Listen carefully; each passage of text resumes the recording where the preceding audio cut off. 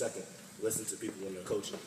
Chris, he's been through it. If you listen to Coach Crooks, Coach Sad, any of them, anybody that's higher up. Going to work. And it's not just for basketball, he'll tell you, same as school.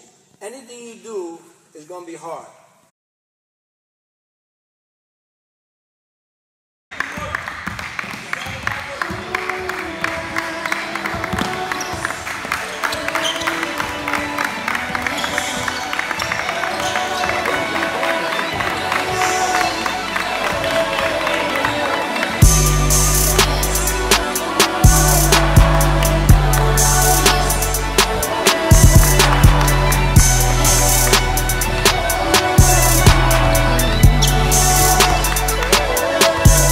Yeah, look, all that stress on my brain, right?